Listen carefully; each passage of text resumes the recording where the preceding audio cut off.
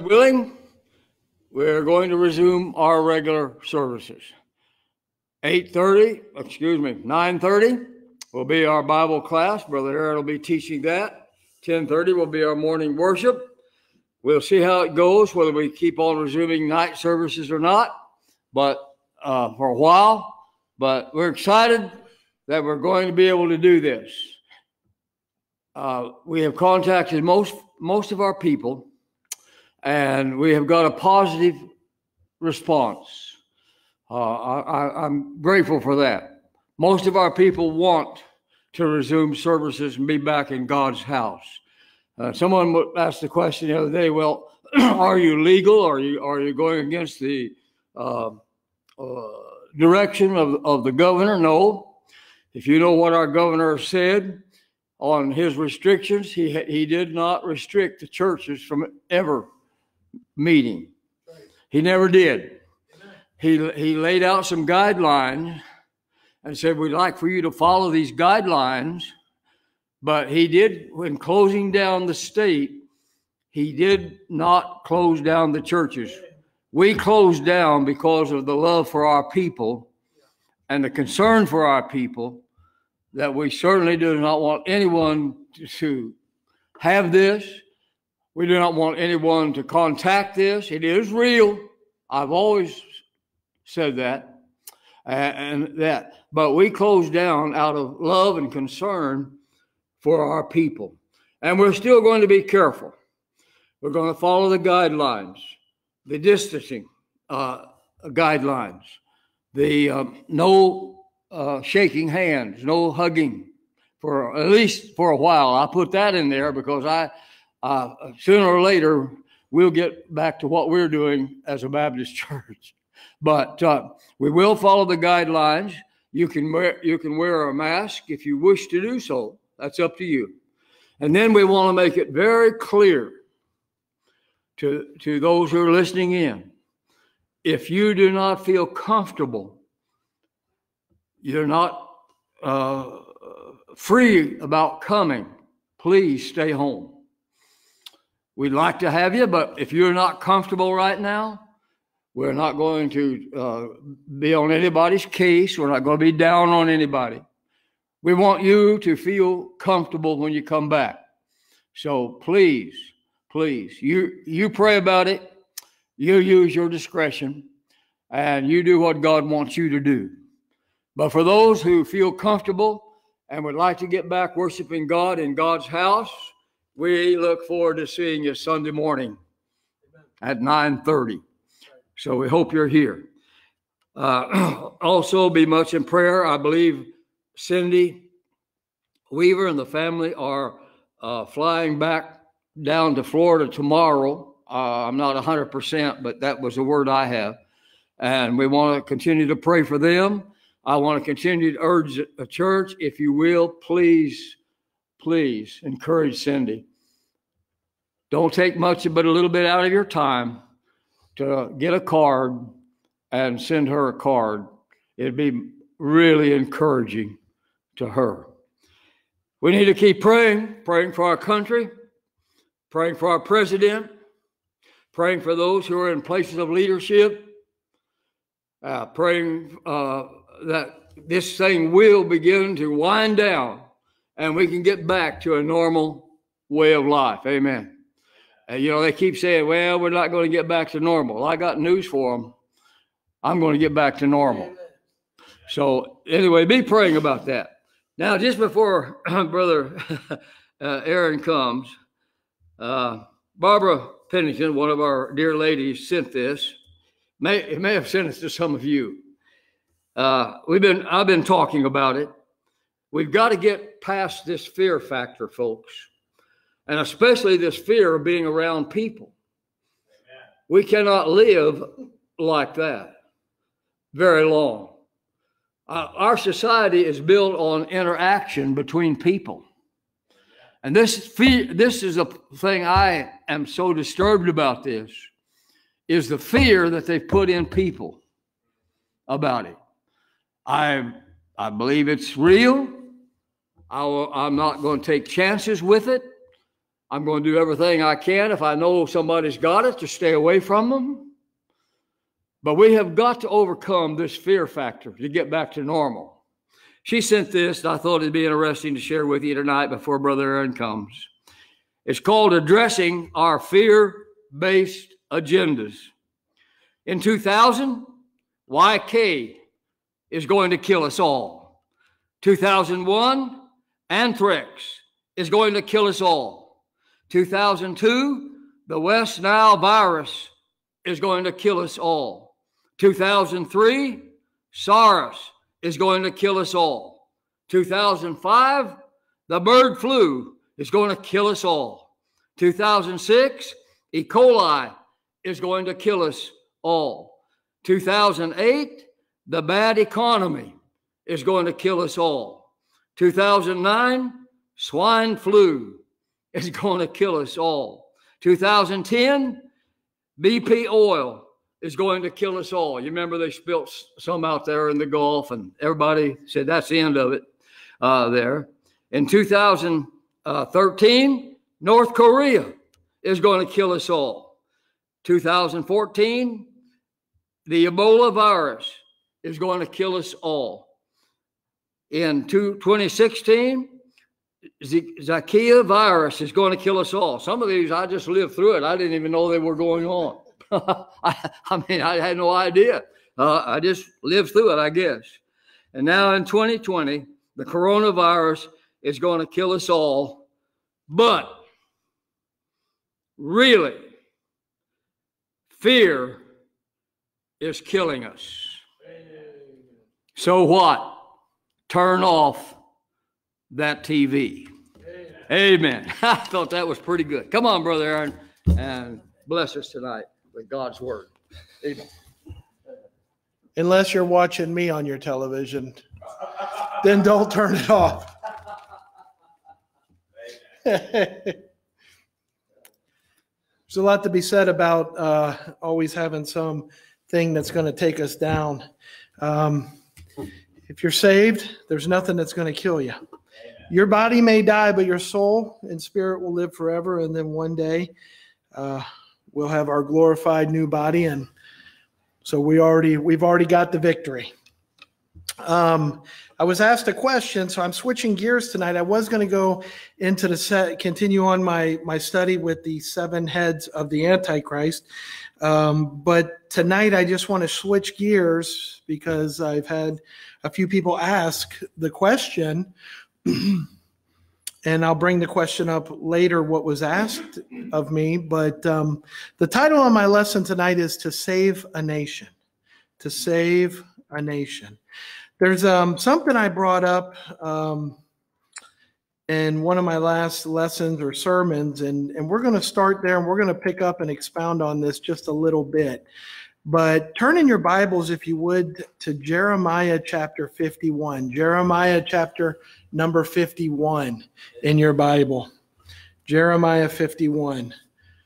I'm going to talk about how to save a nation or a kingdom, because I believe as Christians and God's people, it's in our hands whether or not America stands or falls. And as the Christian goes, so goes the world. So goes the world. In Jeremiah chapter 51, verse number 25, if you've been tuning into the lessons that I've done the last 2, this is going to be somewhat familiar to you.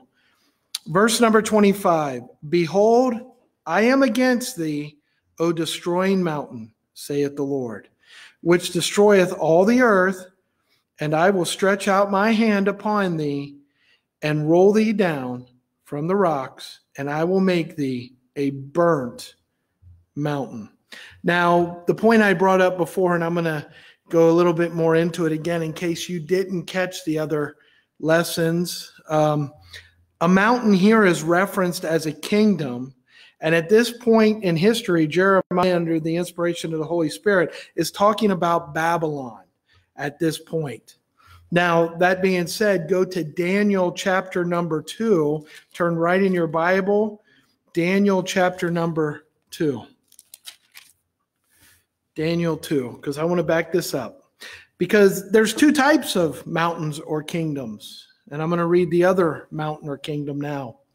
In Daniel chapter number 2, verse number 35, the Bible reads, "Then was the iron, the clay, the brass, the silver, and the gold broken to pieces together, and became like the chaff of the summer threshing floors. And the wind carried them away, that no place was found for them. And the stone that smote the image became a great mountain and filled the whole earth." There's a great mountain that's going to cover the entire earth. And I think I explained it like this, that it's not a mountain that is going to engulf the earth as a physical mountain, but this is a kingdom. How do you know? Verse number 44, "And in the days of these kings shall the God of heaven set up a kingdom which shall never be destroyed, and the kingdom shall not be left to another people, but it shall break in pieces and consume all these kingdoms, and it shall stand forever.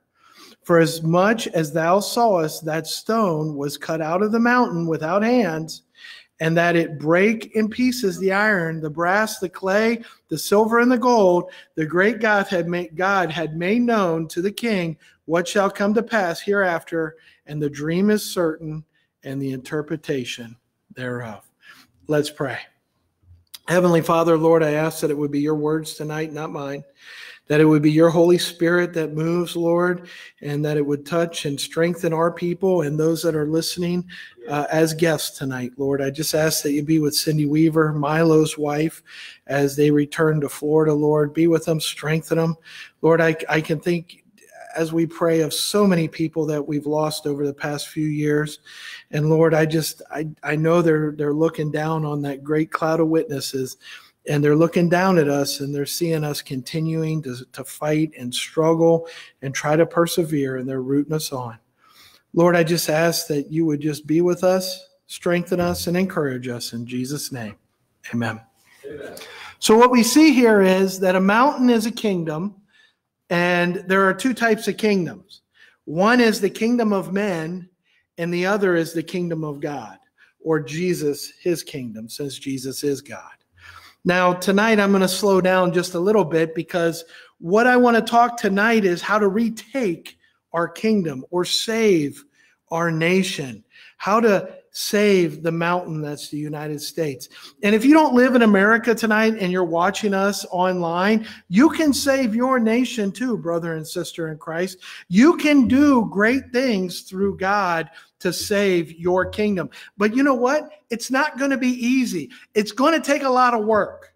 It's going to take a lot of dedication. And I'll tell you right now, Christians in the last decade or two have really shunned from the word work when it comes to the house of God. So let's just be honest with ourselves. It is going to take work. You can't be a fly by the seat of your pants Christian and expect to save this nation. You can't. It's going to cost you something. You know, when I just thinking about things in the Old Testament, King David would not accept a field, a gift, or a threshing floor. He actually, when they were going to give it to him, he said, "No, I'm going to pay for it because it's important that I do that." See, things are going to cost you something, and saving America tonight is going to cost us Christians a few things. It may cost you some friends. It may cost you some money. It may cost you, and it should cost you, a lot more of your time. You're going to see that tonight. But I want to talk about how to save the United States, our mountain, our kingdom right now, this kingdom of men. See, there's coming a kingdom that Jesus is going to reign over, and that's going to be during the millennial reign of Christ, his millennial reign. But I truly believe as Christians, we can postpone the end. I believe that because when we look at the 7 kingdoms, there was a timeline in which each kingdom took place all the way up to the Roman Empire. And then there's a break in action for several thousand years so far where there's not been another world empire. There's coming a 7th world empire, a 7th Babylon, but we as Christians can push that beast system back because greater is he that is in you than he that is in the world. Look, God knows when it's going to take place. But we as Christians, we need to just occupy till we come, and we need to stem the tide of wickedness and all the things that are destroying our nation. I truly believe, as I started studying this, that there are many times in the Bible where the Christian was able to hold God's hand of judgment back, and that's what I want to accomplish tonight. I want us to get serious about being Christians tonight. I want us to get serious about saving our nation tonight. You know, we're going to save our nation if we do what we're supposed to do. But first off, we need to realize that we actually possess the kingdom right now. What do you mean? Turn to Luke chapter number 17. Luke 17. Luke 17. Luke chapter 17. Verses 20 and 21. Luke 17, 20 and 21. And when he was demanded of the Pharisees when the kingdom of God should come, he answered them and said, this is Jesus speaking, the kingdom of God cometh not with observation. Neither shall they say, lo here or lo there. For behold, the kingdom of God is within you. And listen to me tonight. If you are saved, you have the kingdom of God residing in you. The Holy Spirit of God lives in you. You are the kingdom of God. This is our country to take back. We have allowed wicked politics and wicked agendas to destroy our nation. We need to stand up and be heard tonight. But before we stand up, there's a few things we need to do. And I thought it was really ironic. Of course, I don't believe there's no irony in the Bible. But verses number 22 through verses number 37 of the same chapter, this speaks of the time when Christ will return. This speaks of that time when Christ will return and judge the world. But starting in chapter 18, which I found to be really interesting as well. Verse number 1. Because see, if you believe the kingdom of God is in you, then you believe you have the Holy Spirit of God residing in you. And there's nothing you can't do without the Holy Spirit helping you. There's nothing. Everyone is capable of doing these things. Verse number 1. And he spake a parable unto them to this end, that men ought always to pray and not to faint. Saying, there was in a city a judge, which feared not God, neither regarded man. And there was a widow in that city, and she came unto him, saying, avenge me of my adversary. And he would not for a while, but afterward he said within himself, though I fear not God nor regard man, yet because this widow troubleth me, I will avenge her, lest by her continual coming she weary me. What's that mean? Well, we have the clue in verse number 1. Pray and faint not. Don't faint. Keep praying. If you want to save our nation, if you want to save our kingdom, if you want something to hand down to your children and your grandchildren, then we need to pray to God until we get a hold of God. Amen. And you have the Holy Spirit living in you. And you can go and petition to Jesus, and you can ask him, Lord, if it's your will, change things. Verse number 6. And the Lord said, hear what the unjust judge said. And shall not God avenge his own elect, which cry day and night unto him, though he bear long with them? Look, God doesn't always answer our prayer right away. See, it's going to take a lot of work for us to take back America. It's going to take a lot of praying to take back America. You can't just pray over your dinner to take back America. It's going to take a little more work than that to take this nation back. You can't just sit at the end of your bed and say, now I lay me down to sleep. Oh, Lord, take back America for me. No, you've got to get a hold of God tonight. You got to get a hold of him with everything you have. You got to weary God tonight. You got to say, God, I'm not willing to give up America tonight. I'm not willing to let the devil take my family tonight. You got to get a hold of God tonight. I tell you that he will avenge them speedily. Nevertheless, when the Son of Man cometh, shall he find faith on earth? You know what? Is God going to find faith when he comes? Oh, you may be saved tonight when the Lord comes to take you out of here. What's your faith going to look like when he gets you? What's your faith going to look like? Are you going to have faith? Are you going to have the kind of saving faith? Are you going to have the kind of faith that you can move mountains? What kind of faith are you going to have when he comes?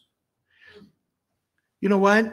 I believe Jesus is right in this because his example is he's talking to his disciples and he's saying, you know, we're going to go into the Garden of Gethsemane here in a little bit, and not one of you is going to stay up with me and pray. Not a one of you. And unfortunately, that example rings true in America tonight, because I can tell you right now, when's the last time any of you lost sleep over praying for that person you love? And if you have, that's great. Keep on doing it. Be relentless. Don't give up. Let's take it back. Take your family back from the devil. Take your nation back from the devil. Verse number 9, and he spake this parable unto certain which trusted in themselves, that they were righteous and despised others. That's real interesting. See, you know, there's always a bunch of do-gooders that think they're better than everybody else, right? There's always a bunch of people, I pray all the time, I do all this. I'll pray for you, brother. I'll pray for you. If I had $1 for every time someone said they prayed for me, I'd probably have $1 million. Why? Because it's easy to just roll things off your tongue, but are you doing it? And are you really praying for someone? Are you really getting down on your knees? Are you really finding a place or a time when you're walking through your house and you realize that that person's face has come into your mind, and you stop everything you're doing and you get down on your knees, or you shed a tear, or you get out your Bible and read a verse and claim that person? When have you done that, Christian? Because I can tell you right now, many Christians are failing at it tonight, because if we were doing it, America wouldn't look the way it looks tonight. But no, America's falling apart. Why? Because when the Son of Man cometh, shall he find faith on earth? Is there any that'll stay up with Jesus and pray? Oh, I'm tired. I had a hard day. I have a lot of hard, hot, long days. But I got to make time to pray. And if I forget, which I'm human, I remind myself, and I try to pray twice as much the next day if I can. Pray always. Pray without ceasing. Talk to God all day long. He just wants to hear from you. Talk to him about the trouble you're having. Talk to him about the fears that are going through your mind. Talk to him. He's there. Verse 10, 2 men went up into the temple to pray, the one a Pharisee and the other a publican. The Pharisee stood and prayed thus with himself, God, I thank thee that I'm not as other men are, extortioners, unjust, adulterers, or even as this publican. I fast twice in the week. I give tithes of all that I possess. And the publican, standing afar off, would not lift up so much his eyes unto heaven, but smote upon his breast, saying, God, be merciful to me, a sinner. I tell you, this man went down to his house justified rather than the other. For everyone that exalteth himself shall be abased, and he that humbleth himself shall be exalted. Humbleth himself. You know, it takes a lot for a human being to humble themselves. Why? Because we have pride. When's the last time you humbled yourself? Put someone first, humbled yourself, went out of your way to avoid things, humbled yourself, put things out of your life that didn't need to be there, humbled yourself, took some reproof, some correction, and changed some things. See, what Jesus is saying is, hey, these guys did all the work. They fasted twice a week. They fasted. Lord, didn't you say to fast and pray? Lord, throughout your word, isn't fasting important? Isn't this something that we need to get a hold of? And Jesus is saying, yeah, but you're not doing it humbly. You're not coming to me. You're not fasting in your heart. You're doing it on the outside, but you're not doing it on the inside. And that's the problem that many Christians have tonight. They don't fast on the inside. They fast on the outside.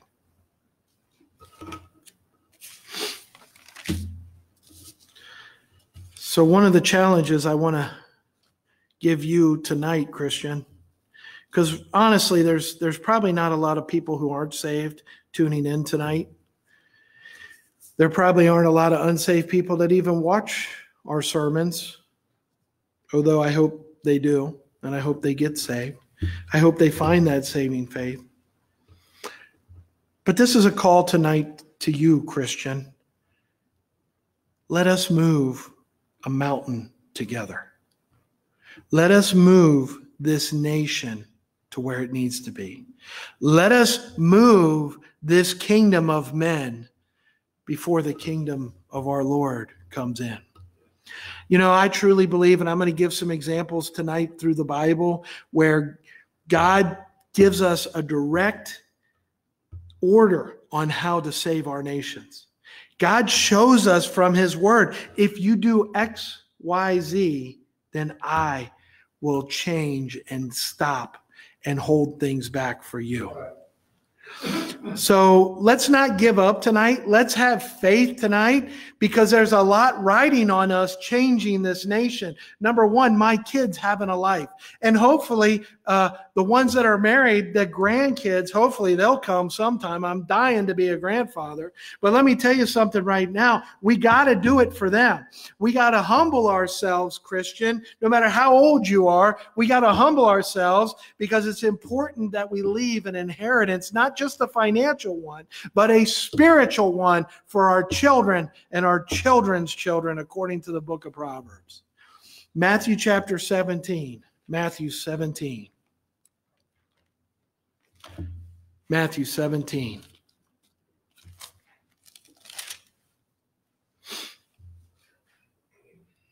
Matthew 17, verse number 14. And when they were come to the multitude, there came unto him a certain man kneeling down to him and saying, Lord, have mercy on me, my son, for he is lunatic and sore vexed, for oftentimes he falleth into the fire and oft into the water. And I brought him to thy disciples, and they could not cure him.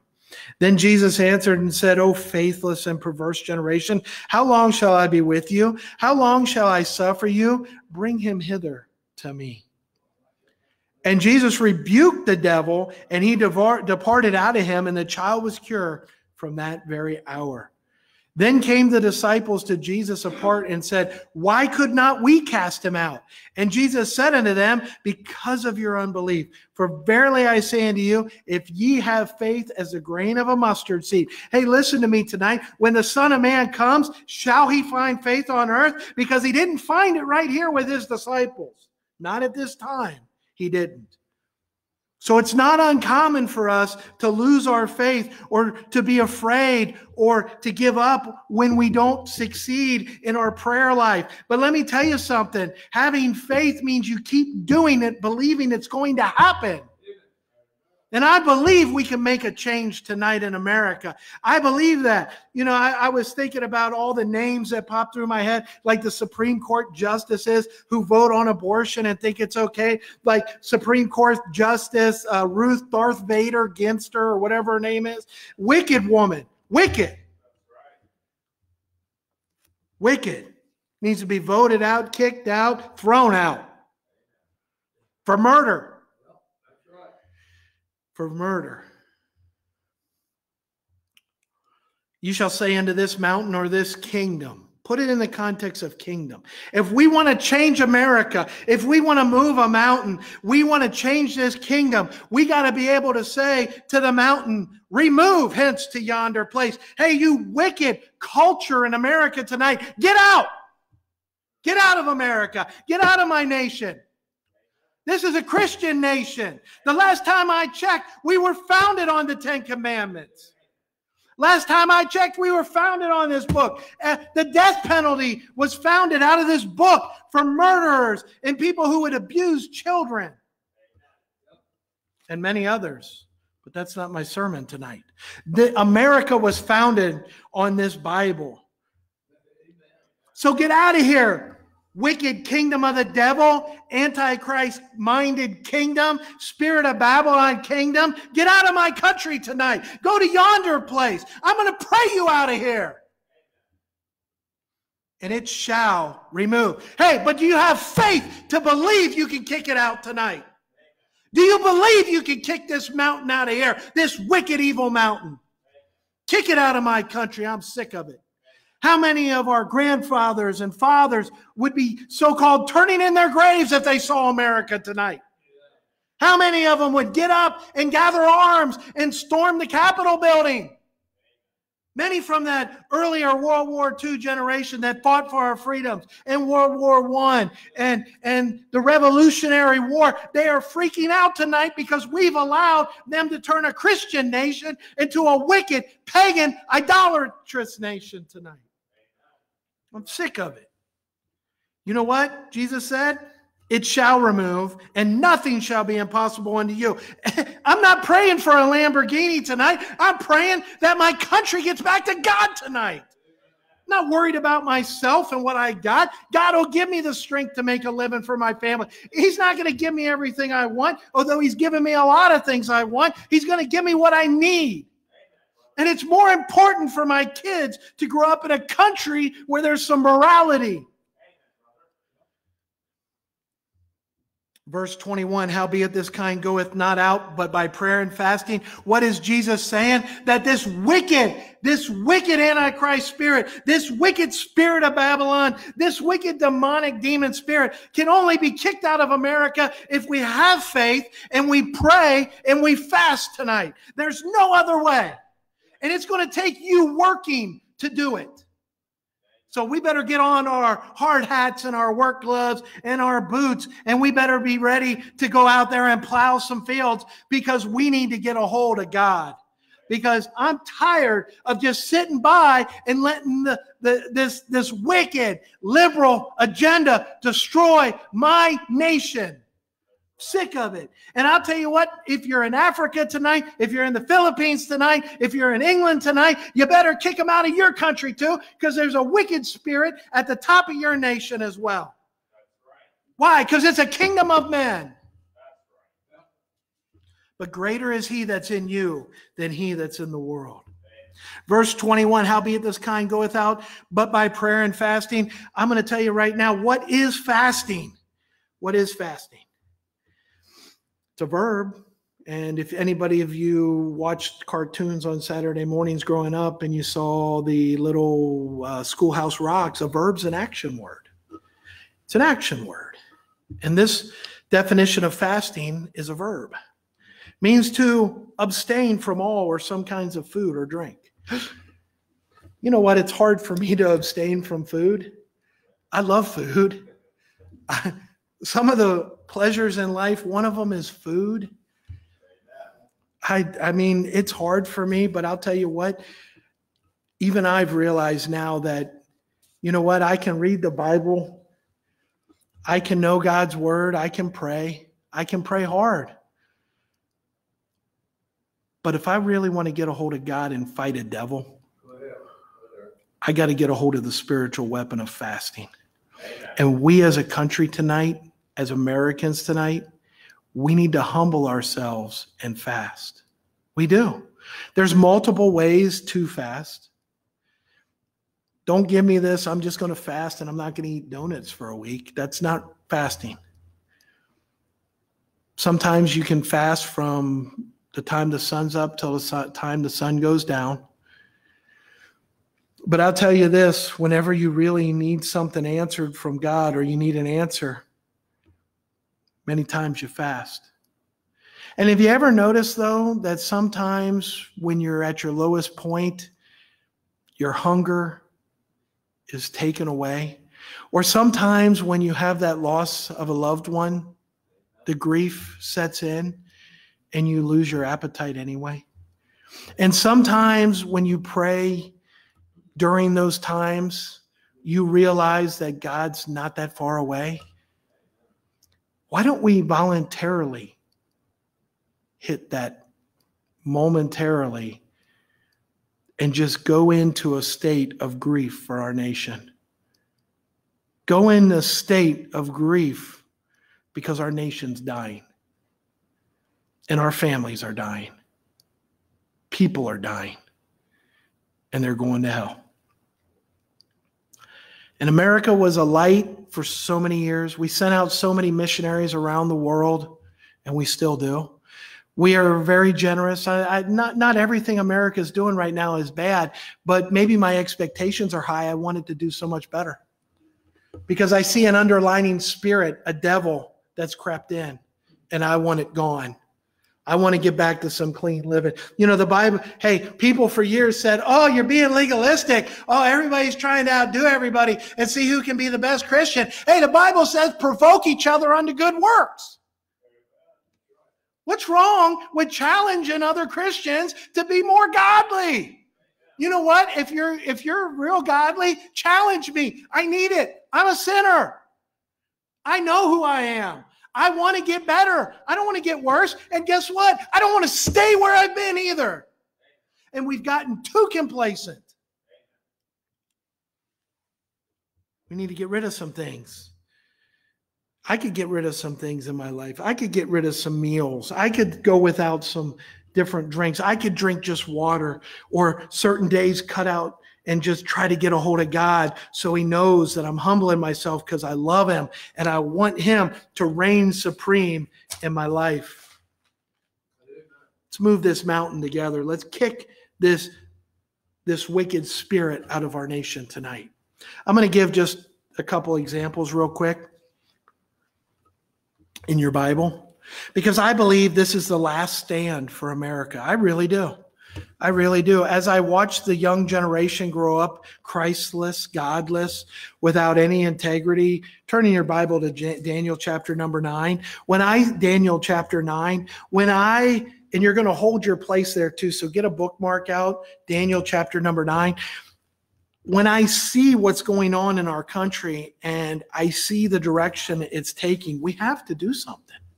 We can no longer idly sit by and let everything fall apart. We can't.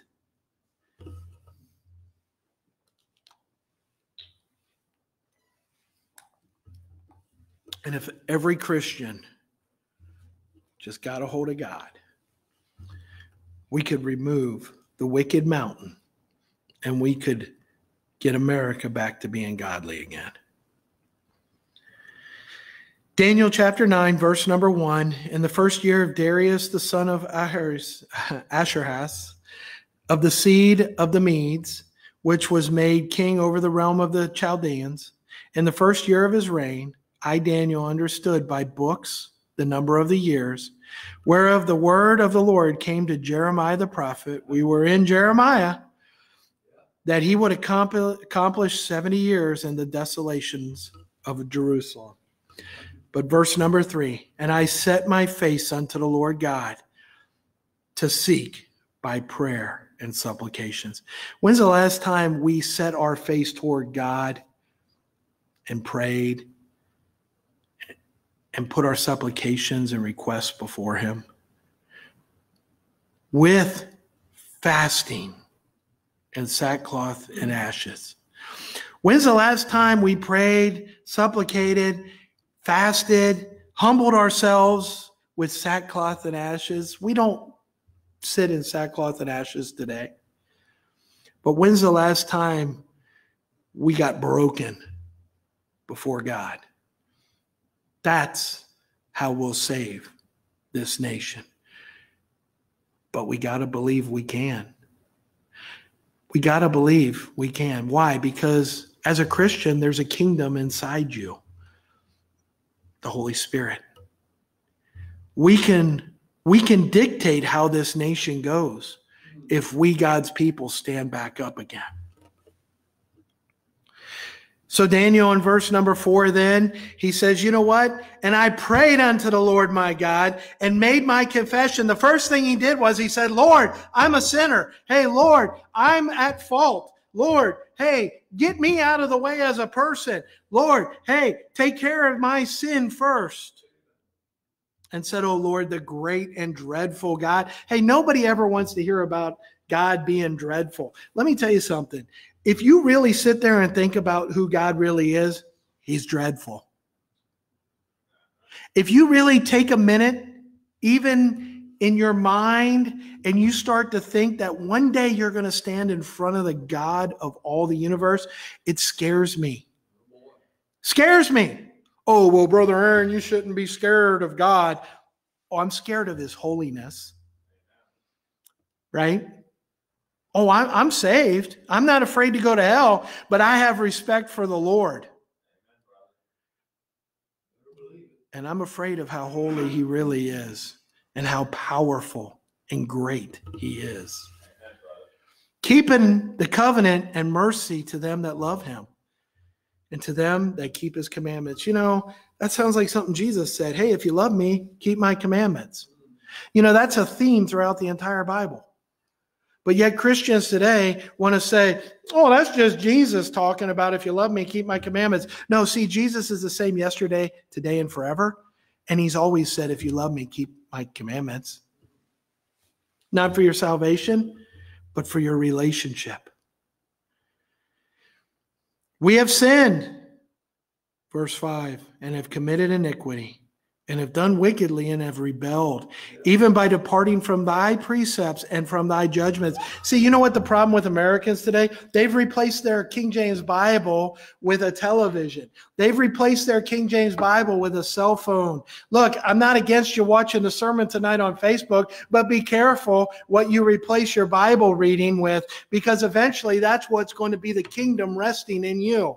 If you quench the Holy Spirit by what you're doing, then you're not going to have the kind of faith, because your faith isn't being built up by this book. You're not going to have the kind of power to get a hold of God, because the Holy Spirit is quiet and dormant in you, and you're allowing your sin to separate you from God. Not your salvation, but listen, you can separate yourself from God while you're saved. The Bible says in 1 Peter chapter 4, it says, the eyes of the Lord are over the righteous, and his ears are open unto their prayers, but the face of the Lord is against them that do wickedly. Peter was quoting Psalm 34 or 43. Hey, you know what, Christian? Hey, if you want your prayer answered, do what Daniel did. Confess your sin. Confess the sins of America. Get right with God. But that requires you humbling yourself and saying, hey, like the publican, I'm a sinner. Quit being a Pharisee. You're not right with God. None of us are. We need to get humble and get right. Oh, well, I've been in church my whole life. Hey, the Bible doesn't say you're right with God because you've been in church your whole life. Because you know what? The Pharisees were in church their whole life, and they were still wrong. What's in your heart? Is your heart in church? Is your heart in church?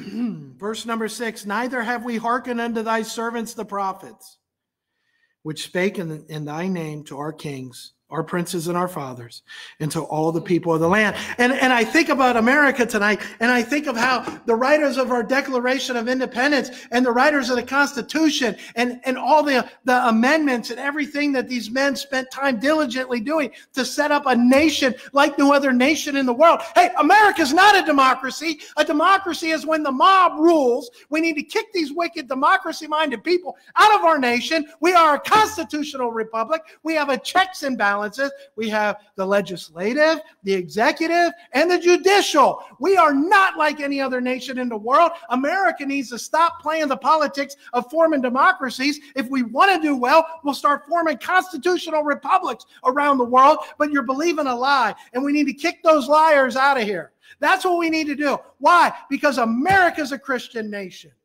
and we have certain rights by our Creator. And I'll probably butcher it because I'm all fired up, but hey, Joe Biden can't say it either.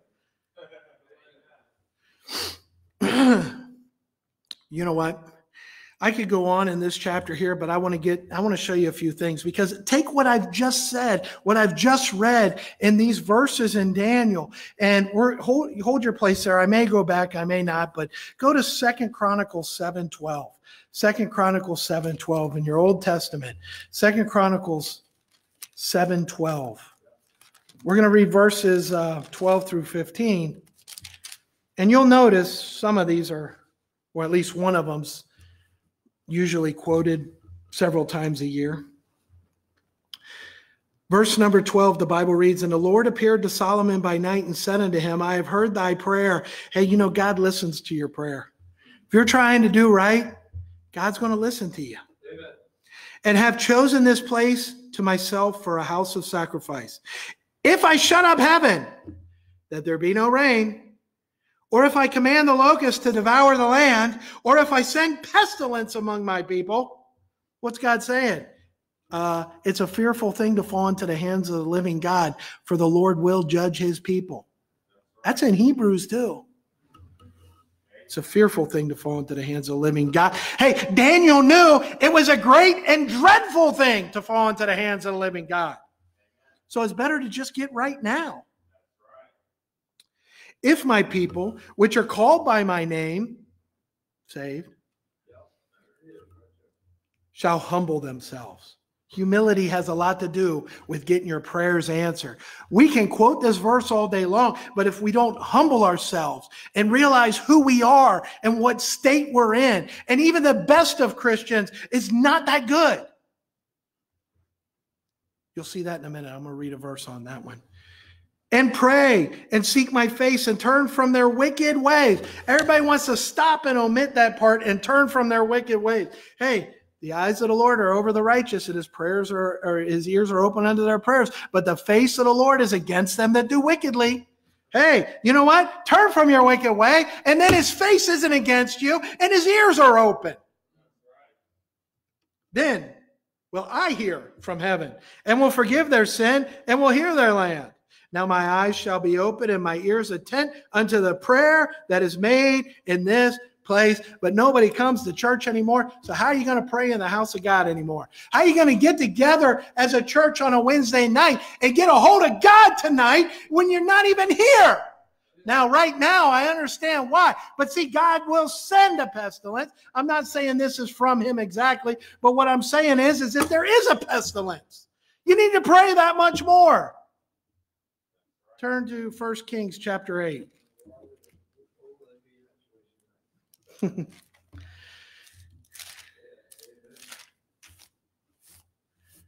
1 Kings chapter number 8. Look, I want to take this nation back. Hey, there's some devils trying to get a hold of this nation. There's some wickedness getting a hold of this country. There's some demonic power that is in there, and there is no way to cast it out of here, because Christians have tried for years, but they forgot their number one spiritual weapon, and that is fasting. It's a weapon. Why? Because the weapons of our warfare are not carnal,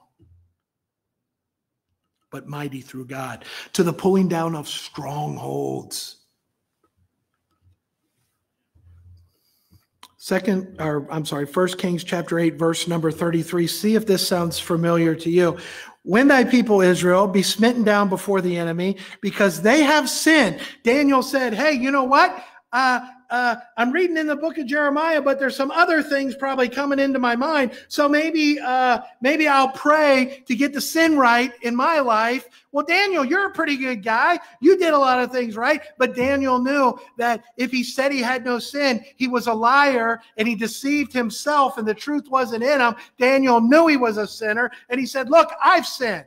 And then he said, look, my people have sinned, right? Hey, listen, because they have sinned against thee, and shall turn again to thee, and confess thy name, and pray, and make supplication unto thee in this house. Then hear thou in heaven, and forgive the sin of thy people Israel, and bring them again into the land which thou gavest unto their fathers. Hey, look, I want us to take back America. I want the freedom in America. I don't want to lose another freedom in this nation. We've given up too many already.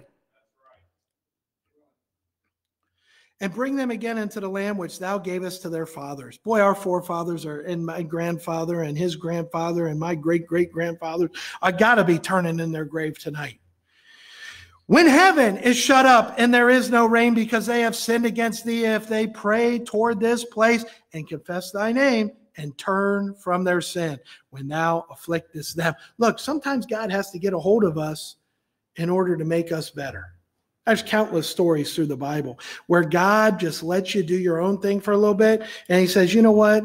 Just like any good parent, hey, son or daughter, you've gone a little too far. Now I got to bring you back.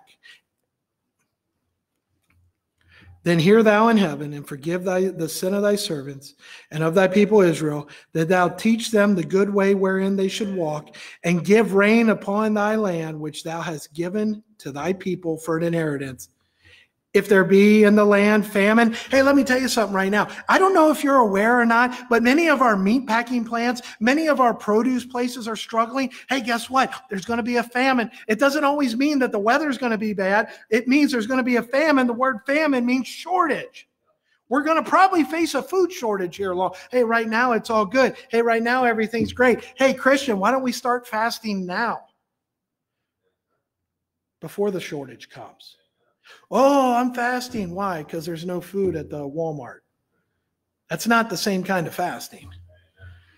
If there be pestilence, blasting, mildew, locust, or if there be caterpillar, if their enemy besiege it. I'm going to say this too. Now we got all these Asian hornets running around, taking out all of our bees. Hey, guess what? You think God isn't just letting some things happen now?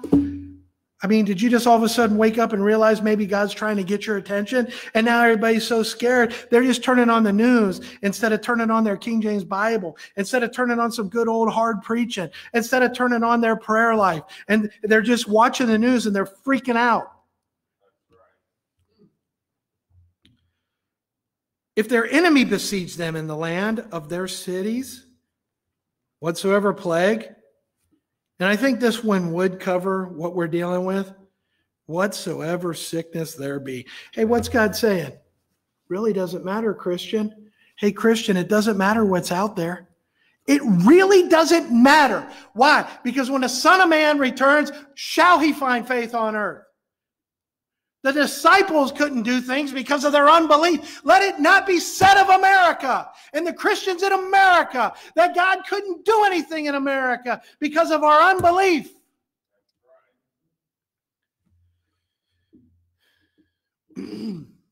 What prayer and supplication soever be made by any man or by all thy people Israel, which shall know every man the plague of his own heart.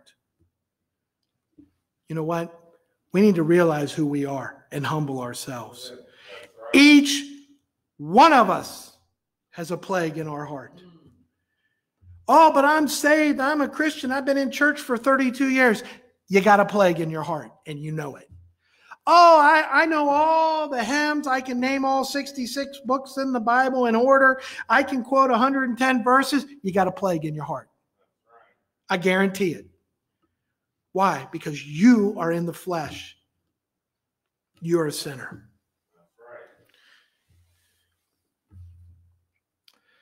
And spread forth his hands towards this house. Then hear thou in heaven thy dwelling place, and forgive, and do give to every man according to his ways, whose heart thou knowest. Listen, let's get our heart right tonight. Let's humble ourselves. What's that mean? Confess your sins to God. Amen. Ask him to forgive you. Amen. Confess everything.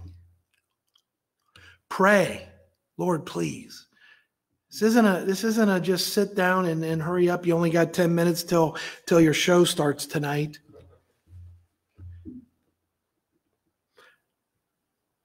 Whose heart thou knowest. For thou, even thou only knowest the hearts of all the children of men. Hey, it's a fearful thing, right? It's a great and dreadful thing. Hey, I know that when I stand before God, the Bible says every knee shall bow and every tongue shall confess. The last time I checked, the word every means all, and all means all, and every means all. And let me tell you something right now. Every knee will bow, including the saved, and every tongue will confess. And I'll tell you right now, I know that Jesus has justified me, but I'm still scared. Why? Because he's God Almighty, perfect, holy, and true. And I, like Peter said, am a sinful man. I'm a sinful man. You know, Jesus came to Peter on the boat and Jesus said, hey, cast down your net on this side of the boat. And Peter said, hey, Jesus, we haven't caught nothing all day. He says, just drop the net. And he drops the net and he pulls up a ton of fish and he looks at Jesus and he said, depart from me, Lord, for I'm a sinful man.